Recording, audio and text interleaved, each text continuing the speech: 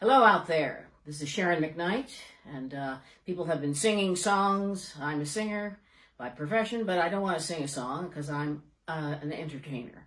And we entertainers tell stories and funny jokes and things. We need a laugh right now, okay? So we're going to laugh. All right, go with me, if you will. This is my favorite joke of all time.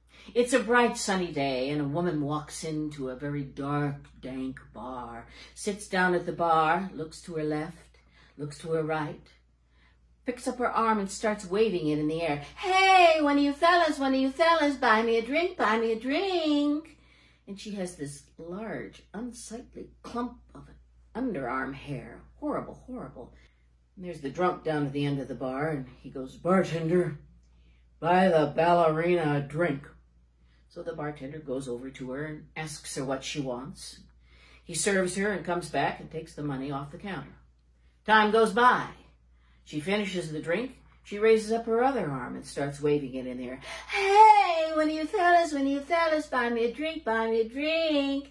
And there's another clump of that unsightly underarm hair in her arm. And the drunk down at the end of the bar says, "Bartender, buy the ballerina another drink." So the bartender goes down, serves her, comes back to collect the money, and as he's taking the money, he turns to the drunk and says, "You know, I don't mind you buying drinks for anybody, as long as you pay the money. But what I want to know is why you keep calling this woman a ballerina." And the drunk says, "Well, any woman that can kick her leg that high has got to be a ballerina."